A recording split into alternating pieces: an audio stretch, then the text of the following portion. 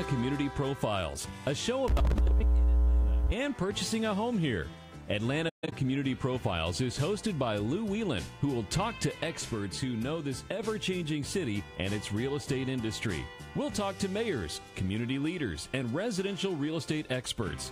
Now, here's Lou Whelan with this week's Atlanta Community Profiles. Hello there and welcome to our show. My name is Lou Whelan. I publish the official relocation guides on Atlanta.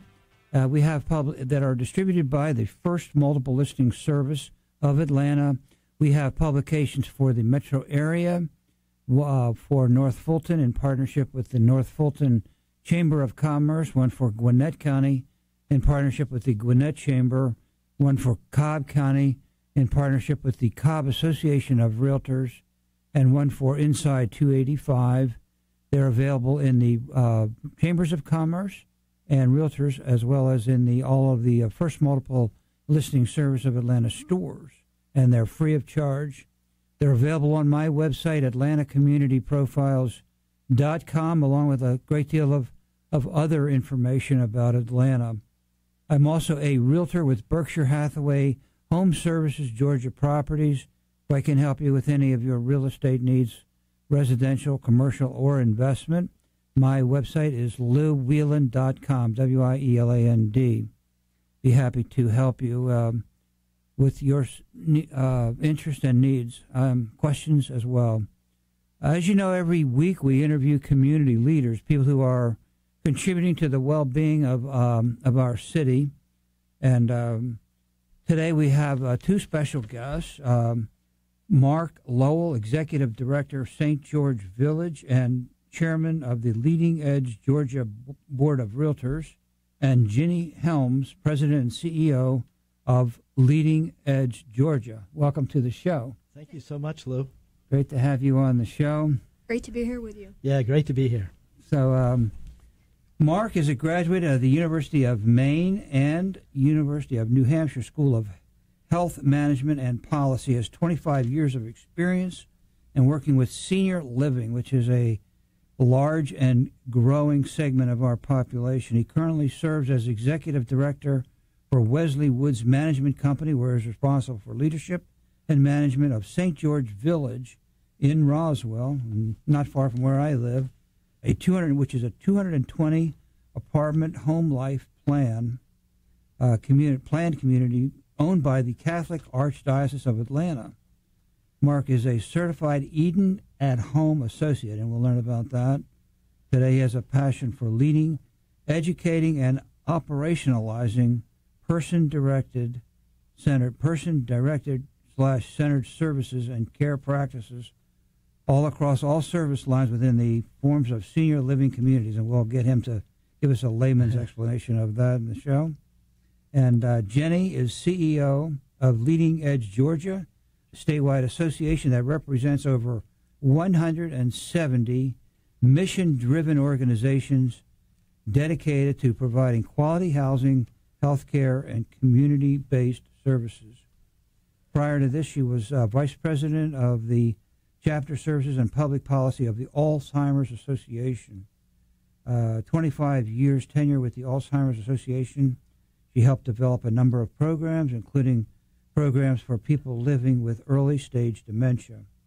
She has a bachelor's degree from Oglethorpe and a graduate certificate of gerontology. And maybe you don't know what that is, but we'll find out, from Georgia State, and currently serves on the governor's older adult cabinet. So, Mark, it's great. I've met with you in your office in the past a couple of times, and great to have you on the show with us. And so let me ask you this question and about the association. And Jenny, what maybe you could define the Leading Age Georgia for layman's. Okay. In layman's terms. Leading Age Georgia is a trade association, and it's made up of about 170 mission-driven members. Our membership is primarily nonprofit, although we do have some for-profit organizations that are members, and we represent the full aging continuum of services, from adult day services to affordable housing, HUD housing, to high-end retirement communities, which we call life plan communities. So we represent 126,000 elder Georgians are part of who we represent here in the state of Georgia. Okay. Well, let me ask you a question. This is not something that I had really planned to ask you, but it did occur to me because I had a conversation with a friend of mine the other day whose mother has Alzheimer's. No, dementia. And I asked him this question, and I still didn't really understand. What is the difference between Alzheimer's and dementia? Well, dementia is a much broader scope of diseases that basically represent people who develop some form of cognitive impairment. So dementia is the broad brush term that's used. Alzheimer's is a more specific type of disease diagnosis. Of course, it's very hard to diagnose Alzheimer's disease, but that's kind of the how I think about it. Ginny, any thoughts? Yeah, I'd like to add that some memory changes are normal as we age, and if anybody over 50 tells you they're not having some memory challenges, you probably need to see if they tell the truth or not. They probably forgot. Right. But anytime there's significant changes in memory or thinking, remembering, and reasoning, there's a medical condition behind it. And people should see a physician and get a good evaluation for it. And there are a number of reasons for that, one of which is some of the things causing the memory loss might be treated. For example, if somebody's having some small strokes, if they get on the right medications for managing blood pressure, it might save them from having the big stroke. And if it's a hormone imbalance, that could potentially be fixed. And then even if it is Alzheimer's, there are medications that can both stimulate the cognition, but also some that might, like an antidepressant, that might help with the anxiety associated with it. In addition, it also tells folks you need to be looking out for the safety, whether it's the finances or the living arrangements and things like that. So anytime there's a significant change in thinking, remembering, and reasoning, someone should see their physician. How much is genetically driven versus environmental? That's a great question. We still don't know the cause or the cure of dementia, but what we do know is the number one factor is age. That at age 65, only about 3% of the population has Alzheimer's or another form of dementia, but every 5 years that doubles. So age is the biggest risk factor. And the second one is having a mother, father, brother, sister who has it. Then the risk is up. But other than that, we don't really understand the environmental causes. But what we do know is that there are some places, even like Emory here in town, that are looking at the different things such as lifestyle. So, research is showing the more we exercise, and I can tell you do, and eat right, then the better we are at managing the risks. Mm-hmm. Yeah, the nutrition and exercise are key elements in protecting oneself against that disease, and it is a disease. It is generally defined as a disease, correct? Yes, you're exactly right. Alzheimer's is characterized as a disease, and you're right on what you said about diet and exercise. And the Alzheimer's Association hosts international conferences every year, and that's one of the things the researchers have been saying for the last number of years, and is that diet and exercise do make a big difference. And a lot of times people say, why? Well, when it comes to Alzheimer's, we don't really know exactly what role it plays in that. But we do know that the healthier the vascular system is, the healthier the brain is. When you think about the fact that we rely on the vascular system to bring the oxygen and all to the brain, and you got to keep your vascular system healthy. And so that's where both diet and exercise play a big role. The aerobic exercise is a key factor. It is. But the researchers will tell us a good walk, maybe 4 or 5 times a week, makes a big difference too. And that's something we can do, all of us, no matter where we live and what condition. And the other thing is that falls help with core strength, which helps prevent falls. So that's important. There are many great benefits of walking. Well, in people keeping engaged is so important, Lou. Having friends, having a really good network, keeping active in your community, finding things to keep yourself busy, learning new hobbies, things like that are all things that people can do, that seniors can do, as well as young people can do. So there's definitely ageism present in our society, and one of the things that Leading Age Georgia does, and our national association, Leading Age National, are working hard at trying to break through some barriers on ageism, because people think as people get older that they're not presenting as much value to our society, when indeed elders are doing great things every day, all the way up into their 90s, even at 100 or 104 years of age. I have to interrupt you right there. We're going to, my producer just gave me the evil eye, so got a commercial break. Very good. Be right back after the break.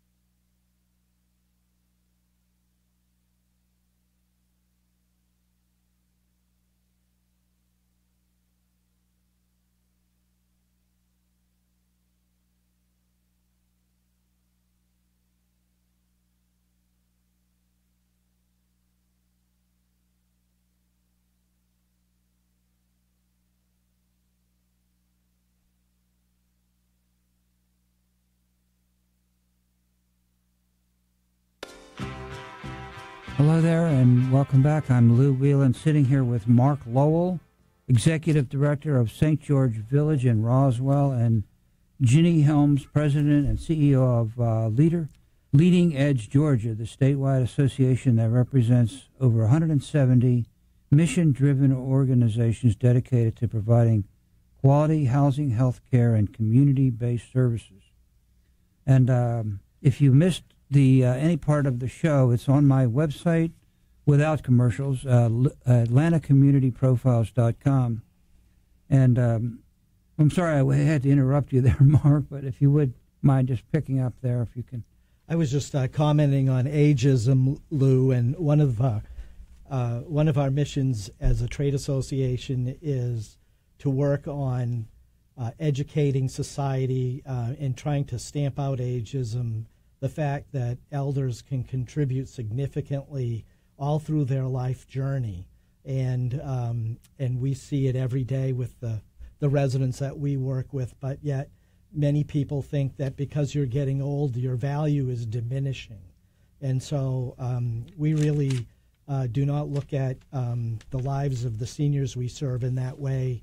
People can learn and grow and continue to do great things all through their life, all the way to the very end. And that's one of the things that we work really hard at doing every day. The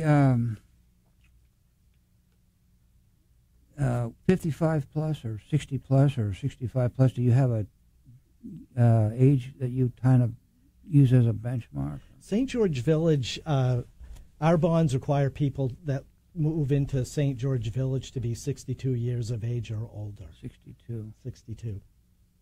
Now, what is the proportion, let's say, maybe of our population that would be in that age range? And I think it is growing. Is that not true? Well, proportionally, there's 10,000 people every day turn 65 years of age right now in our society. So the baby boomer generation really starts to hit in about, I think, 2020, when between 2020 and 2050, we're going to see a dramatic increase in the number of seniors in our society. Okay.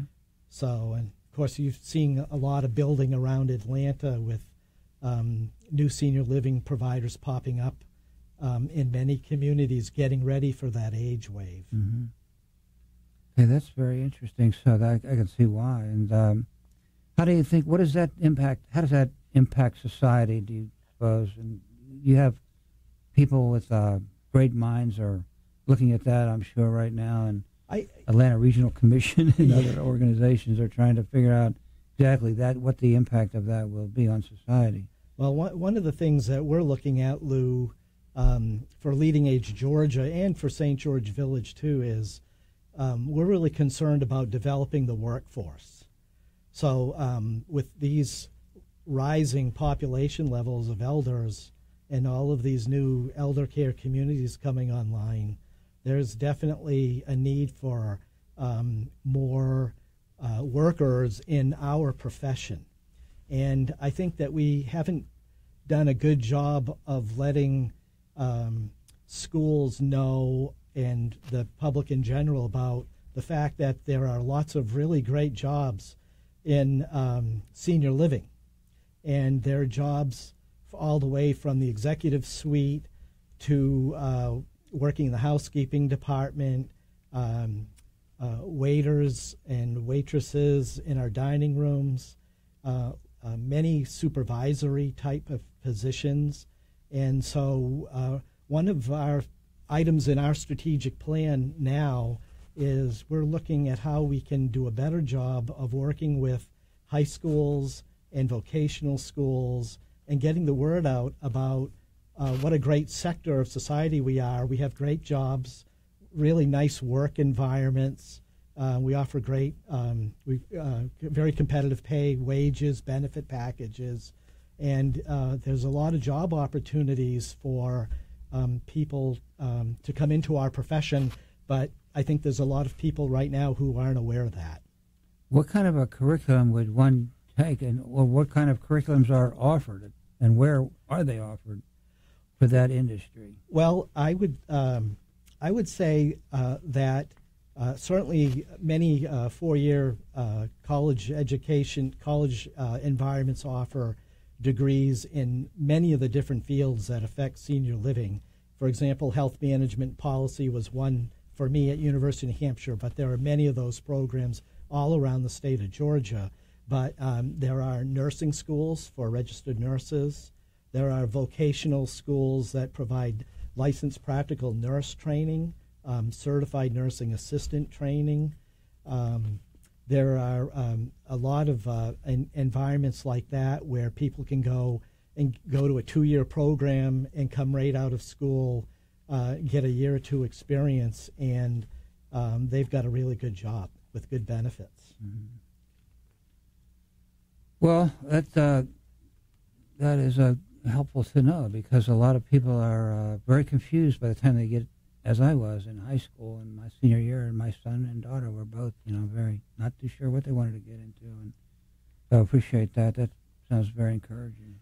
Well, the other benefit of that profession, of course, beside the fact that there is often a lot of job security too, but we work in a field where you really give of yourself and you give of your heart, and you have an opportunity to have a big impact on everybody that you come in contact with every day. And for me, that gives me tremendous job satisfaction. Mm-hmm. I love going to work every day. My job is very different every day. I can open the door to my office and I may have my day all planned out, but there's a lot of new things that develop overnight or over the course of the day that force me to change the way I'm doing my job. So it's not your typical 9-to-5 job. It's a lot of different things coming at you and lots of different ways to make an impact. Well, as long as we're on that subject, we might as well just ask you to just define your facility, St. George Village in Roswell. Just take a quick second and define what you do and how you are unique. St. George Village and other communities like it used to be called continuing care retirement communities. And about 3 years ago, our national association decided we needed to rebrand it because people really didn't understand the continuing care piece of it. And what we learned was that people really resonate toward the idea of planning their future, which is what I would say when you're 65 and you're thinking about growing older and where you want to be, and if you ever need long-term care, the most important thing anybody can do is prepare a plan and be thinking ahead. So we are a life plan community, and we work with seniors who are 62 and older. What they do is they move into our environment. It's like a hotel, and we have a hotel with healthcare services attached to it. And so when people move in, they know where they're going to be getting their future health care, and that's what really provides them peace of mind and security to know they're all set, and their families also know that their parents are well cared for. So they can just focus on living their lives and enjoying their time with their friends and with their family. Stay tuned. We'll be right back and learning a lot more about the association and about St. George Village.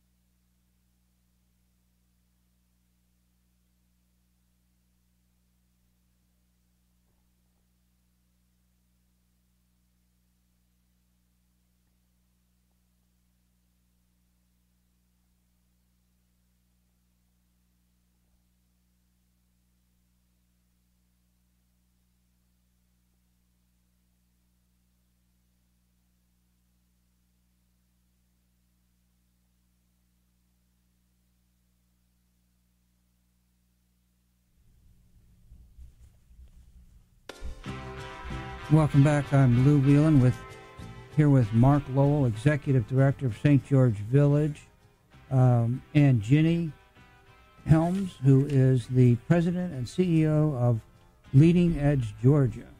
And I wondered if you might just define Leading Edge Georgia once again, just as succinctly as possible, in terms of your mission and scope. Thank you. We're an association that represents the mission-driven organizations that serve seniors. So everybody from the adult day to the affordable HUD housing to nursing homes and life plan communities. And basically, we really train them to help them provide the best possible care for individuals that they serve. And one of the things that I like to say is that our generation is raised with the commercial from Burger King, hold the pickles, hold the lettuce. And I think that the challenge is that in the past, so much of retirement housing, particularly long-term care, has been focused on the medical needs of an individual. Well, we're all about helping to provide the needs that the individual says as their needs. So it's very individualized, person-centered care, and we also really support well-being. And so we're doing that through extensive training on a couple of different models so that when somebody comes to a home like St. George Village, they know they can be happy there. They know that they're not going to be kind of like put away. So it's a really good environment that they can feel good about. Well, you know, I know that you, on your websites, your respective websites, you talk about persons-driven care and the care. Need for, or the desire for as much independence as one can have. And how, tell me how that plays out with your residents. How that plays out is really it goes about setting a mindset as a team with your coworkers about the philosophy that you're going to employ every day for how you work with the seniors that you serve. So a person-directed care really is about engagement and getting to know people really, really well. And we call it understanding a resident's life story, because everybody's different. And we're trying to understand early on what it is that people like, do not like, and what can we do to tailor our services or modify our systems to help meet the needs of the people that we serve every day. So it really is about a philosophy. And at St. George Village, we use a philosophy called the Eden Alternative, which is an international organization that was founded in the 1990s by a physician and internist named Dr. Bill Thomas. And Dr. Thomas was a graduate from Harvard. He became a medical director in a nursing home. And after he worked in the nursing home for a year, one of his residents, who was a female, asked him to come back into her room, and she looked at him and said, "Dr. Bill, I am so lonely.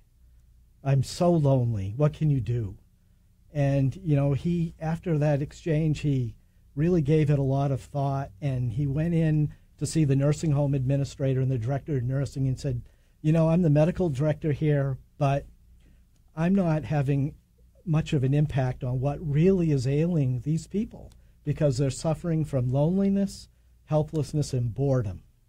And those are the three plagues of elders that we have to stop and focus on every single day that we come to work." And actually, Dr. Thomas started the Eden Alternative, and the number one principle is the three plagues of elders, stopping loneliness, helplessness, and boredom. So person-directed care, our primary focus every day is to look at, how are the people that we're serving, and how do we make sure that we keep loneliness, helplessness, and boredom at bay wherever a resident calls home. So it could be in an adult day health center, or it could be in a life plan community like St. George Village. But the Eden Alternative has an opportunity to impact any care environment. So, so how do you do that? Do you promote that through? Is it engagement with each other, or promoting group activity, or what are some of the techniques and strategies? I think one of the things that we do is we encourage we educate, first of all, from orientation. We educate about the Eden Alternative. We educate about loneliness, helplessness, and boredom in the plagues. And then we educate what are the things that we can do to combat the plagues. So how do we help to keep somebody from, how to identify where loneliness, helplessness, and boredom may be taking place, and then what are the things that our employees can do to impact that on each particular resident. So it's really training them how to identify, and then also how they can act or how they can communicate to people so that we can focus more on what's going on with the resident. We'll be right back after the break. Stay tuned.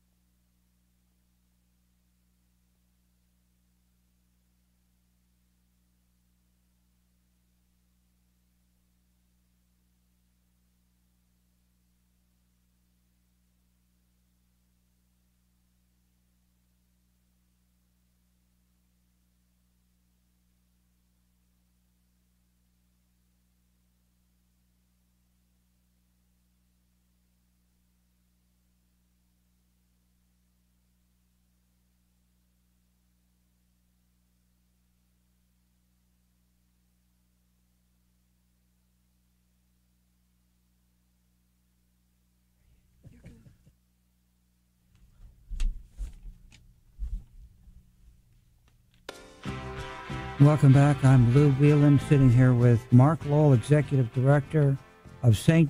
George Village in Roswell, which is a 220 apartment home life plan community development. And I might add, it is extremely beautiful and a great environment. And also, our guest, Ginny Helms, is President and CEO of Leading Edge Georgia, association that represents over 170 mission-driven organizations providing quality housing and health care and community-based services. So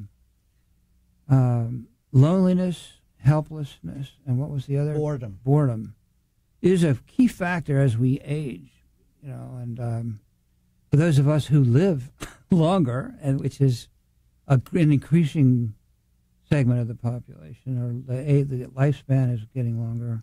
More and more people are living longer, and more people are aging just because of baby boomer generations. Mm-hmm. So how do we promote that? How do we help these people strategically and to enjoy life more? I think, Lou, one of the things that we do in our environment is we're doing everything to deinstitutionalize the things that we do. We want seniors to feel at home wherever they are, and so one of the things that you had just said about St. George Village, we're not 222 units, we're not 222 beds, we're 222 homes, and we really think it really a lot of what person-directed care is about looking at the language that we use too. So, when we talk about, we're really trying to build community, and we want a resident to feel at home wherever they are. So we're trying to really focus hard on creating home and helping our, we do not use the term employee at St. George Village. We use the term care partner, because one of the important things in person-directed care is really working and striving toward putting the decisions in the hands of the people who are working closest to the people that we're serving. So we, when we use the term care partner, and I actually have care partner on my name tag, it's very symbolic, but what it does is it flattens the hierarchy of the organization. And so what we do then is we start to begin on our training with our care partners to say, you know Mrs. Jones better than anybody. We really need you to be working closely, with our team here to help in understanding and helping us to understand Mrs. Jones and to communicate to the rest of the team the things that she really likes to do and how we can better serve her. Mm-hmm. So again, it's about that kind of training, about that kind of learning, teaching care partners how valuable it is to communicate information, but also how to learn to get that information. And a lot of our residents want to know the same information about our care partners. So they want to get to know them almost as much as our care partners need to get to know the resident. So, well, the key thing is preventative. That's as we get older, and how do we avoid loneliness, and and how do we take care of ourselves so we don't get into that situation, such as health, fitness, nutrition, aerobic exercise, mental exercise. So what kind of advice would you give to children? Really, I guess children are important to the well-being of their parents and to the elderly themselves. How would you, and we really didn't get a chance to talk about the money part too much, but that's a key thing too, is finances are increasing, charges and prices are rising, inflation. But anyway, Ginny, what would you say to people? What kind of advice would you give to the people out there then in this situation? I think you covered a lot of great things. I think one thing to think about is that everybody wants to be as independent as they can be. And that means a lot of people want to stay in their homes, and as long as they can do so safely, great, that's a great option.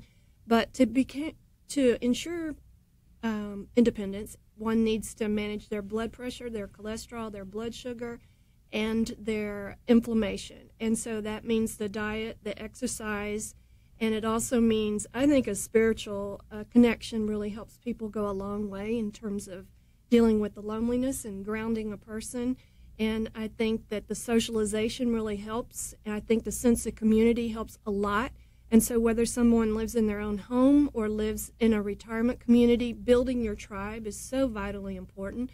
Friends, family that we care about can help us have the best quality of life.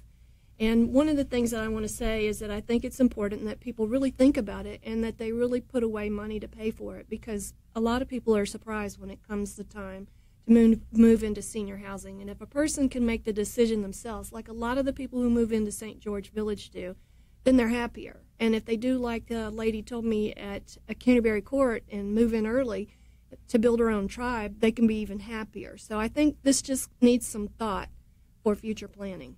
Expenses are rising in proportion to government programs like Medicare and Medicaid and that sort of thing, too. So what would you recommend to deal with that? I think you're exactly right, and that we need to do a couple things. One, we need to all buy long-term care insurance while we're young enough to do it, and then we all need to lobby and help fortify and keep Medicare and Medicaid safe and available for those who need it. Thank you, Jenny and Mark. Appreciate your being on the show and providing some helpful information to people out there. We're all getting older, but it is better than the alternative, right? That's correct. Thank you, Lou. Stay tuned now for Dr. Bill Williams, Chairman and CEO of Swanee Dental Care, our dental health expert.